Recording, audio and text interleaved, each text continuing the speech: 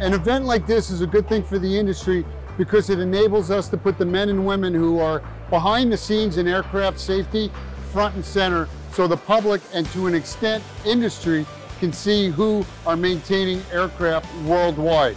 Aircraft technicians are considered unsung heroes because out of sight, out of mind. The majority of the traveling public, they're thinking about where they're going the next day. They're not stopping and thinking about the team of men and women that are responsible for maintaining the aircraft that they're going to get on when they wake up. That's what the EMC is all about, to bring that recognition to those men and women.